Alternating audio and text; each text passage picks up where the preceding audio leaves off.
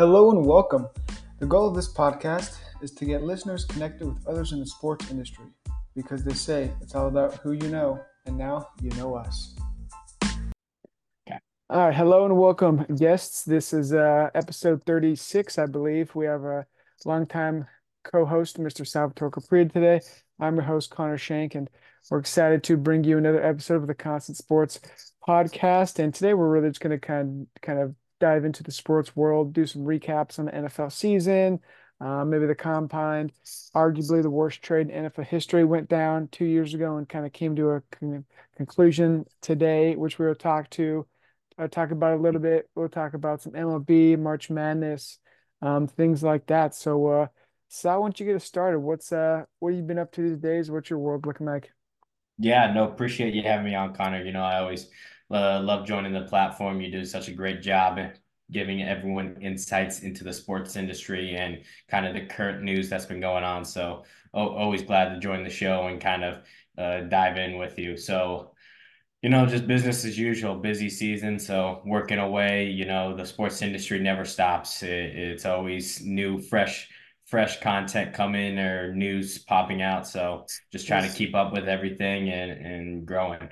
Yeah, of course. And for the viewers or listeners who maybe aren't familiar with your work, where are you at? What are you doing for the first time viewers? A little insight on kind of your day to day. Yeah, absolutely. We'll do just a quick overview since I know if people have listened, I've been on Of course. and I've definitely explained what I've done. But working in the high school marketing industry, specifically with Teal Properties Group, I'm located out here in the North Carolina region. So doing a lot of work there, specifically kind of facilitating building out all our contracts, helping with the sales operation side of it, as well as the fulfillment of our sponsorship agreement. So kind of the partnership services side, specifically kind of the activation. So a little bit of everything is kind of how I like to do things. Yep, just how we like it. And speaking of a Yeah. little bit of everything, we ran a poll today on some of our social channels and whatnot. And the poll was, for those who didn't see it, it was which professional sports league do you believe will face the most disruption in the next decade? So this is kind of topic one we're going to go over. So once again, which professional sports league do you believe will face the most disruption in the next decade? And the poll broke down as such: 48%. We had over 100 respondents, so 48% was MLB, then 24 was NFL, 18 was NBA, and then 9% was other leagues, obviously rugby, WNBA, things of that nature. So that's kind of there. So what do you think? The MLB is the high there. I mean, it's a little higher than I thought as far as the disparity, Really, 48% Ye- there. yeah, I'm not gonna lie to you. Very not shocked on the results, to be honest. Definitely could see MLB being that, as they've already kind of are facing a lot of disruption. And MLB is the pastime sport of America. A lot of fans are over the age of a specific number of older gentlemen, just because Hmm. it's been such an old sport. So MLB baseball is rooted in history, and it's been a sport that has not adapted as well or has been open to adapting as the other sports. So to be able to stay with the market and keep up within the sports industry, it's going to face challenges and it's going to have to come to the reality that there changes will be made. And they are. Last year was a big year for the MLB and making changes and seeing the results of that. But I only think it's the beginning for the MLB. I will tell you where I'm shocked on this poll result is that the NBA was lower than the NFL. Hmm.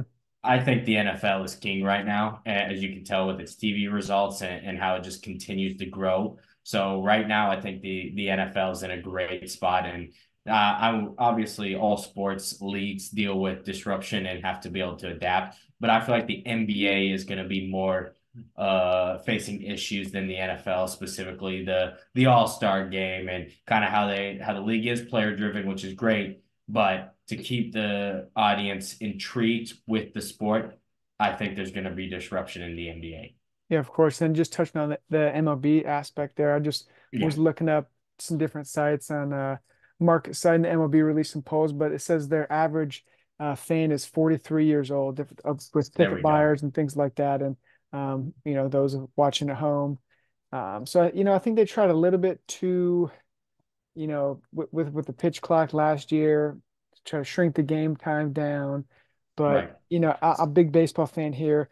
I mean, 182 games is a good amount. I will say, it's a good amount of games. I mean, as a Padres fan here, I guess I can't call myself a diehard if I don't watch all 182 games, but I'll watch the first month and a half, and then once it's like April, May, it just fade like you turn up in July and then I'm dialed in. So I think that's kind of one of their biggest issues, and I'm not sure how they're going to combat that. And a few players have come out. I know the Anthony Rendon came out and said like we got too many games, and a few other people have come out, but obviously their biggest, I guess, problem would be the potential loss of regional broadcasting revenues and whatnot with Valley Sports and all that. So that'll hurt them even more. But I'm sure the big dogs over there will figure it out eventually. No doubt about that. And obviously, I mean, the season hasn't even begun, and I'm gonna just say it as it is Here because it it's comes. been, which is wild to me. I'm surprised we've been about to have this conversation, and people in the industry know where I'm going with this. Is the uniforms for the MLB Yeah, have been the biggest storyline. I've never they seen have. anything like it, Connor. Mm. I'll tell you Yeah, what, I mean, this is the professional baseball league. Like this is premier. And we can't even get the uniforms right. no. I don't know Well, what we're doing here. we'll see. If you put on, maybe I forget what the marketing tactic is, but it's basically bad publicity is good publicity. What if they just is just a marketing ploy, and they're like, here, give us the jerseys. We're gonna put out this horrendous product. Everyone's gonna be talking about it. Our numbers are gonna go through the roof because now everyone's talking about the jerseys. Everyone's taking pictures. They're posting online. I mean, Fanatics and MLB jerseys is one of the hot topics right now. So that never gets lost on me is like, is this some sort of marketing ploy? Are we being played? Something to think about. I mean, maybe I'm too Oh, in the weeds no. here, but I just that's kind of the first thing I thought was because they're too bad to like. There's no way that was the final product in my opinion. Right. I'll tell you which one got me was the MLB player for Seattle, the Mariners, I believe, posted the photo, tagged the Fanatics, hey, jersey's a little messed up, and the Fanatics account goes, hey, let us know where to send a proper jersey update. Well, you're responding to an MLB player, Yeah, not just some random to my fan. locker. Yeah. Yeah. So that was real good. So, but no, obviously never overlook. There's not afraid to have bad publicity because it gets publicity on your company. But I don't know, that's wild to me. But overall, I think with the MLB having one of the best All-Star games, Mhm. they'll make it through. But I do believe they'll have the most disruption to deal with.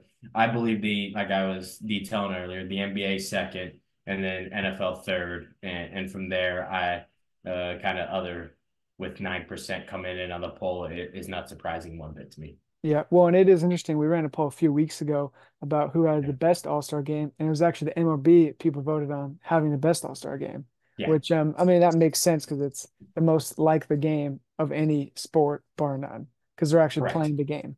Um, Yeah, so there's that. And I don't know any last words on there before we dive into the NFL here. no, I'm good.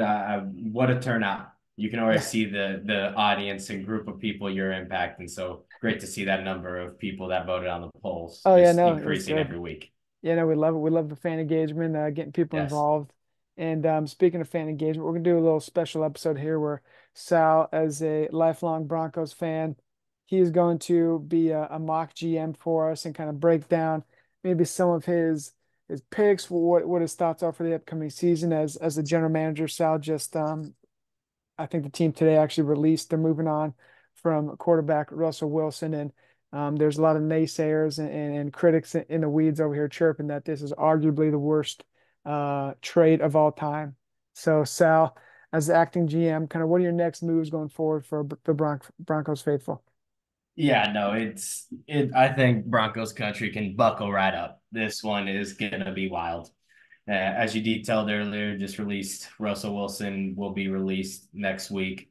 It'll be an $85 million cap hit spread over 2 years, depending on how it works out, and obviously depending on what number he signs with another team. All accounts is that he's projected to take the league minimum, make sure the Broncos pay his full salary, so that we don't get any cap relief there. But we'll see what happens.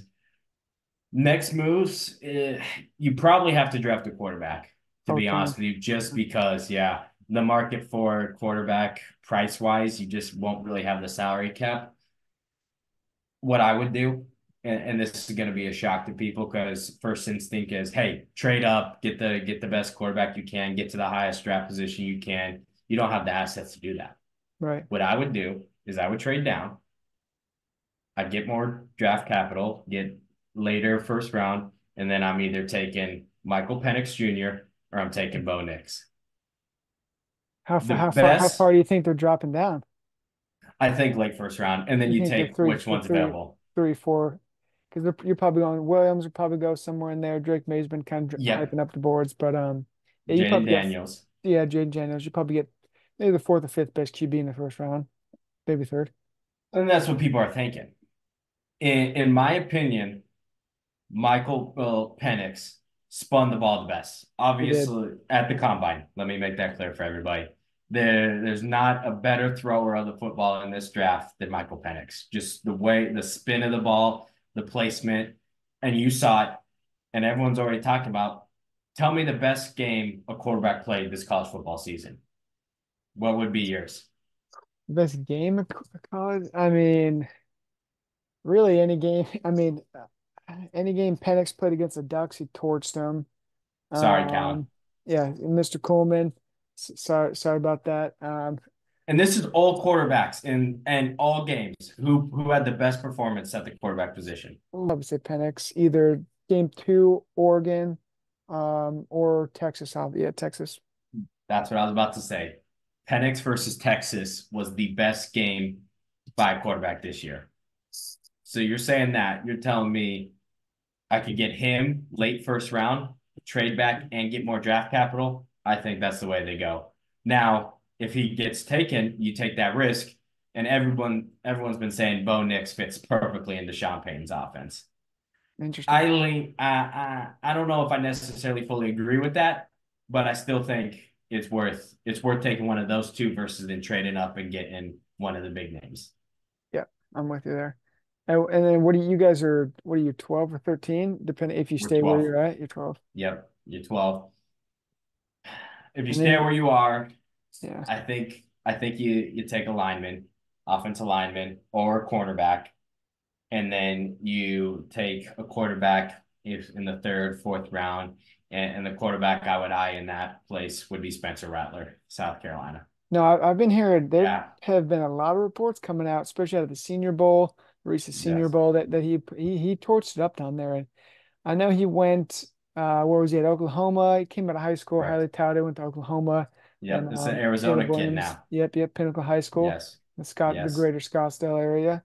That's correct. Um, and yeah, I liked him at South Carolina, played well. I think from the kind of the reports and things I read, he had a pretty banged up old line. So especially in college, that puts you behind the eight ball. You know, if you're especially in the SEC, if you don't have an offensive line and you're going against the Georgias and the Alabamas, your stats aren't going to be, where they need to be. So yeah, I think I'd like that. I'd like that move there. That'd be a sneaky. It's kind of like a Dak Prescott 4, 5, 6 years ago, whatever that was. Get Right. him in the mid-round quarterback, kind of beef up some of your team needs, and then get a reliable quarterback that you think you could have a future with.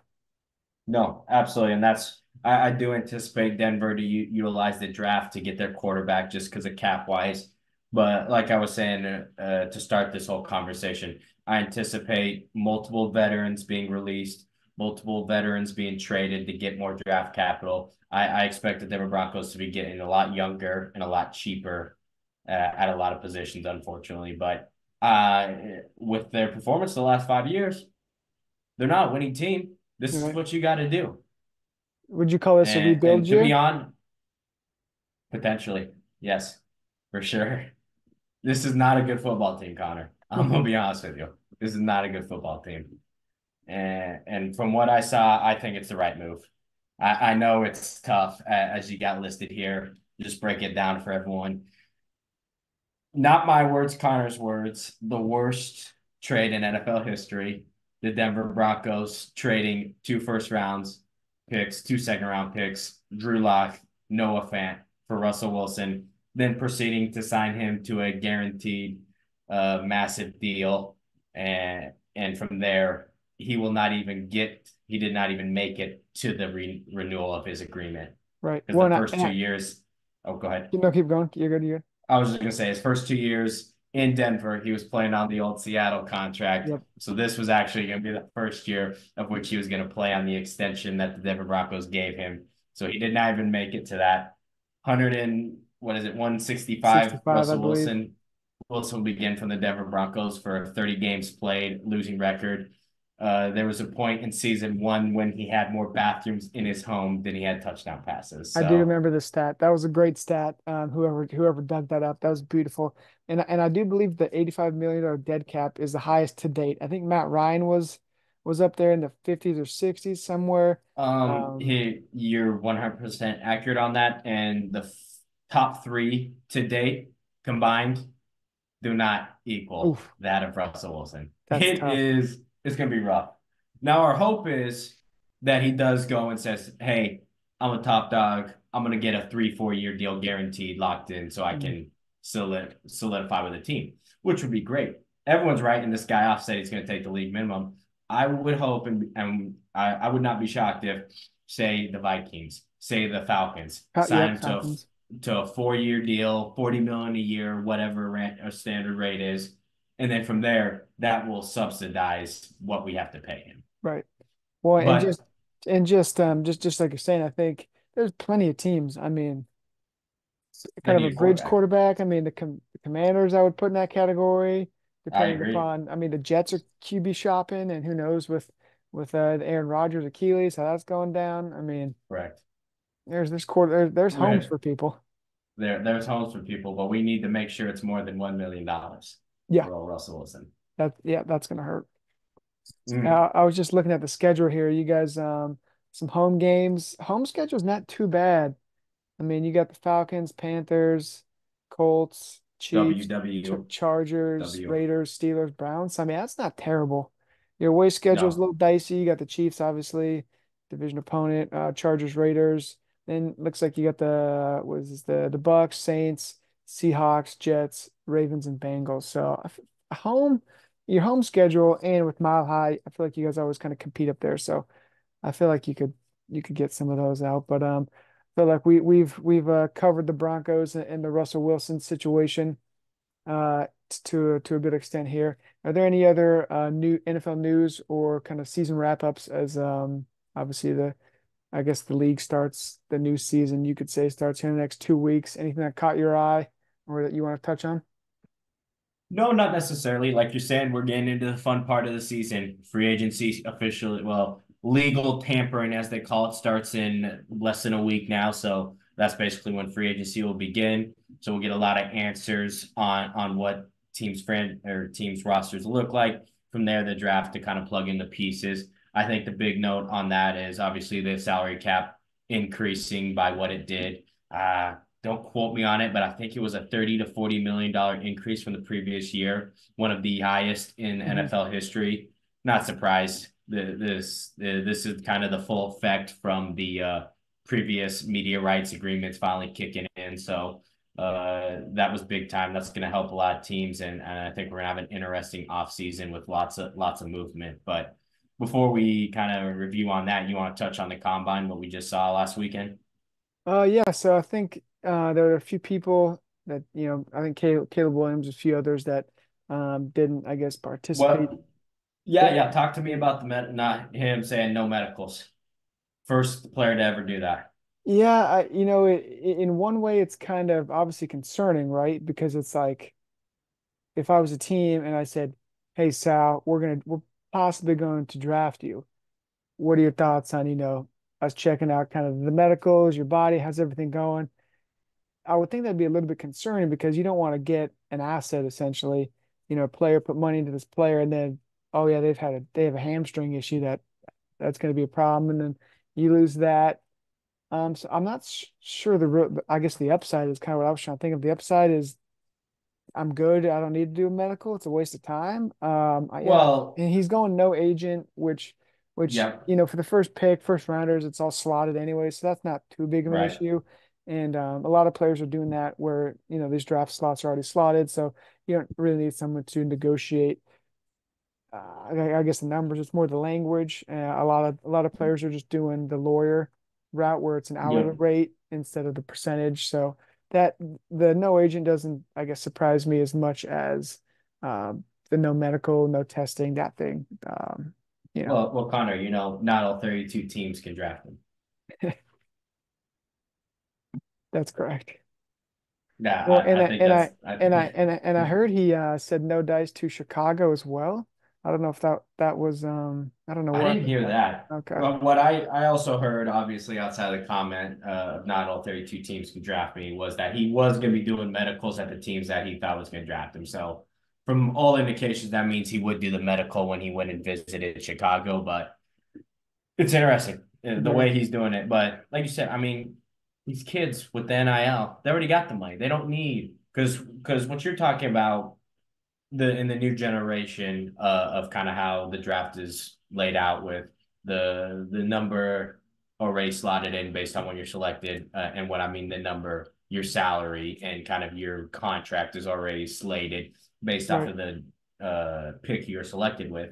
So that's already taking care of everything. Basically, what you hire the agent to do is kind of help facilitate the process, the combine process. Yep. So kind of a lot of these players will, hey, pay for my training, pay for my housing, pay for all this pre-draft, pre-contract, and then on the back end, I'll pay you back. Yep. Well, when you're Caleb Williams and you got an NIL money and you already can cover all that easily, why go into debt, if you will, and have an agent cover all that when you could just pay it up front and then you don't have to pay for it on the back end by having to give an agent a percentage of that second ultimate big contract that you get in the NFL. Exactly. So I mean that makes sense. Yeah. On that front, but I guess the biggest news out of the combine was the receiver from Texas ran a four. Make sure I got this right. 4.21. Xavier Four, two, Worthy ran a one. 4.21, which is that's moving. I mean, you're getting from point A to point B rather quickly, so that's always impressive. I do think a lot of the combine is kind of just a show. I don't know Oh how yeah. much of it's actually applicable. Obviously you got like the broad jump, the three cone kind of makes sense, vertical. But I mean, linemen running 40s. I mean, that's the last time they're sprinting for a long while. Right. Well, it's impressive. These It are big really men is. flying. I'll tell you, obviously the Texas receiver. I mean, that's moving. That's world class speed. 165 though. That's how much he That's weighs. the weight. That's the weight. It's concerning. The last person to run a sub 4.22, 4.21, Mr. John Ross. Ross, did not pan out well in the NFL. So just context people. Some of the people that jumped off the table for me, Penn State Chop Robinson, Yep. I mean, defensive end. I knew you couldn't go show without bringing in a Penn State football player, but keep it I coming. mean, let me give a shocker, people. A Penn State player performed at the combine, tested well. That's where the water's different in Happy Valley, and he just made himself a top 15 pick. The receivers, star-studded. I'll tell you one that I mean, I watched him play in person. The dude's a freak. 𝑹𝒖𝒔𝒔𝒆𝒍 from South Carolina, Okay. 6'3". I think he went 4'4", 4'3". I mean, ball, he can catch anything. It's insane. The receivers are loaded. So Yeah. I think people are going to be a little shocked, but you would think obviously Marvin Harrison and a couple are going to be top 5 picks, top 10 picks, but like I think they're going to be spread delayed just because there's so many. Why Mhm. waste such a high pick on a first rounder when you can get a position that's not as a depth when you can go receive? You got the pick of the litter. I mean, Right. they're loaded. The receiver class is loaded.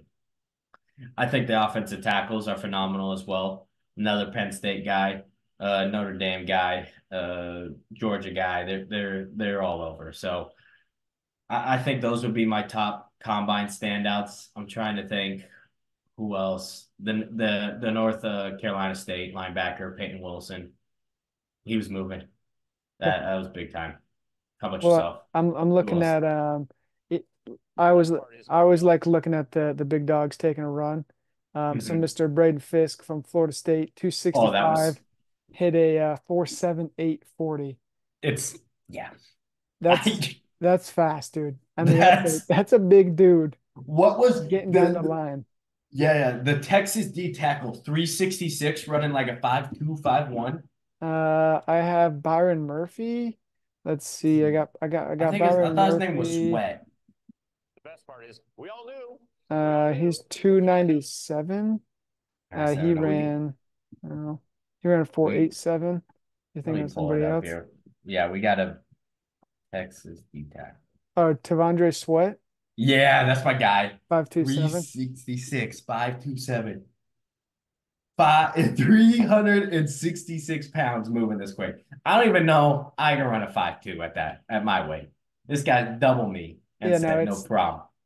well, and like you're saying, Whew. the combine can really, take someone and drive their stock price up, so to speak, in the NFL draft terms. So, that's only going to help him really, because I mean, sideline to sideline speed, especially from a defensive tackle, I mean, it's not as important as linebackers say, but still, that's Right. going to help. That's gonna play well. Yeah, no doubt about it.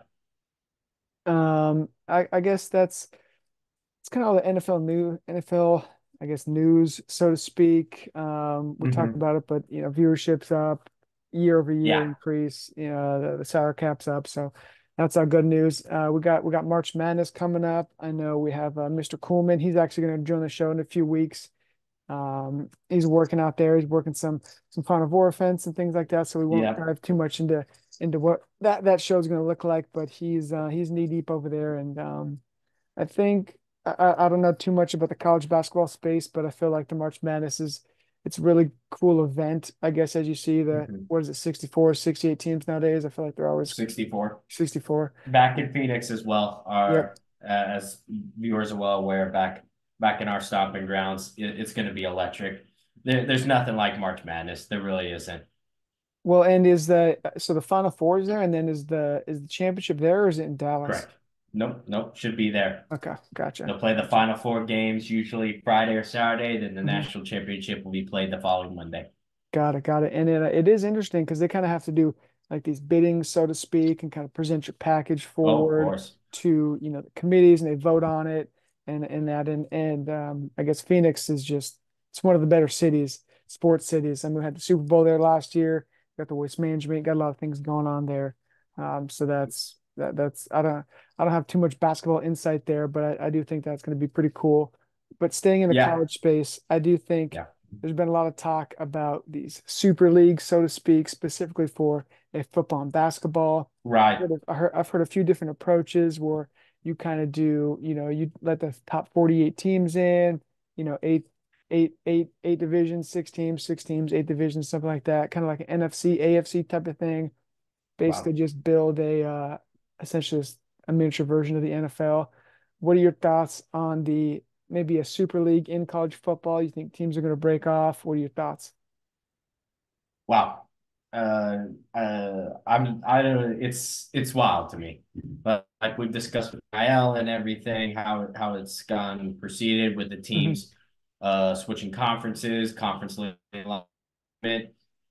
It's going to be interesting. And I think there's a lot of theories out there. I will say what's telling of note is the SEC and Big Ten Yep. having that merger, not merger, excuse me. Let me phrase it properly. That kind of handshake agreement. They're going to Hmm. work together on things.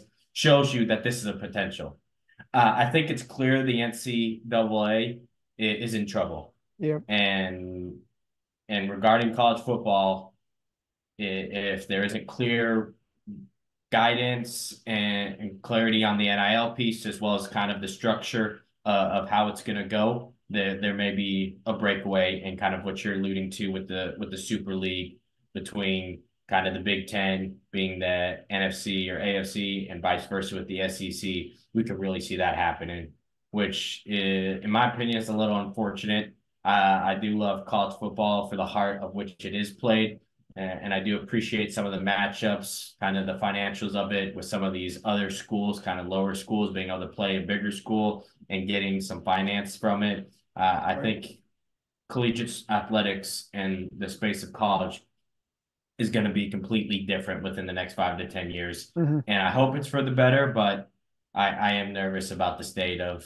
college sports. Right. Well, and that kind of kind of goes full circle to how we started the show with maybe one of the pro leagues, right? That was the question, having the biggest, disruption in its league. But I think obviously college is going to see by far the biggest disruption, whether it's the two leagues, whether, what sports, kind of get back into which categories and regions. And I'm more of the belief that I like the regional aspect of things.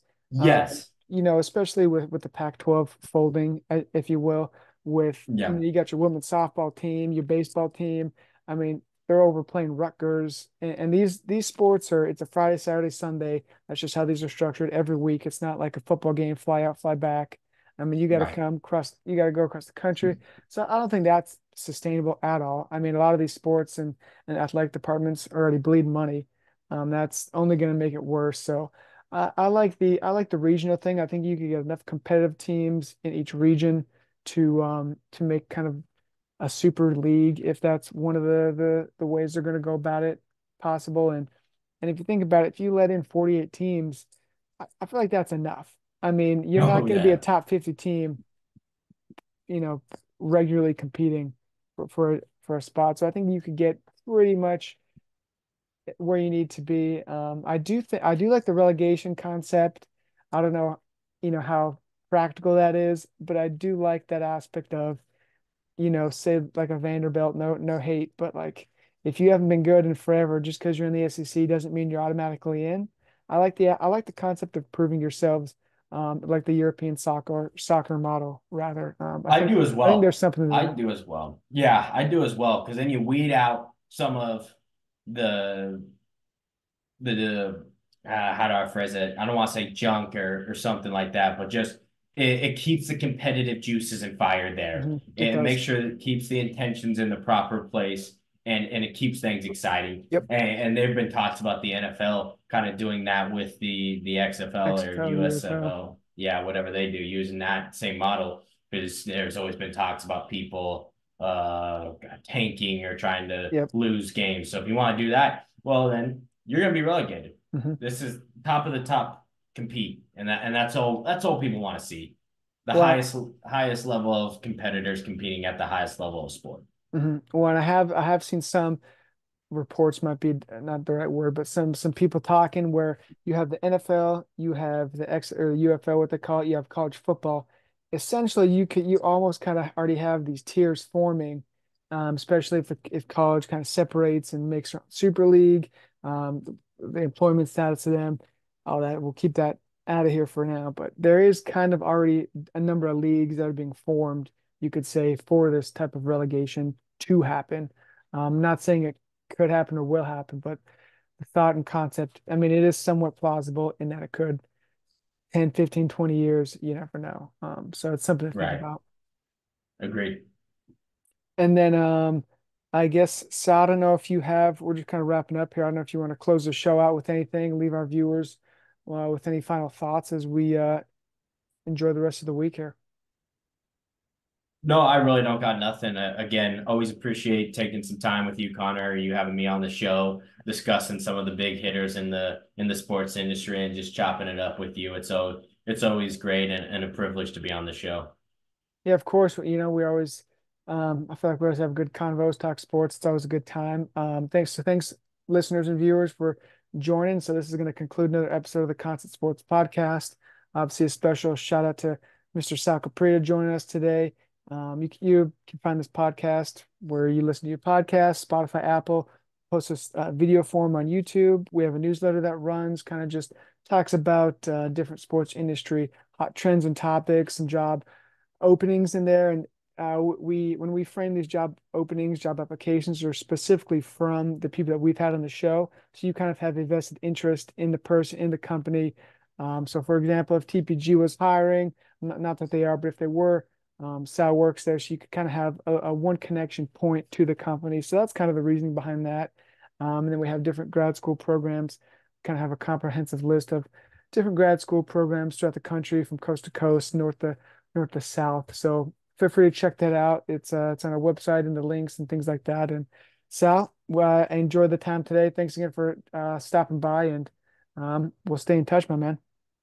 Hey, appreciate it. You take care. Yep, we'll talk soon.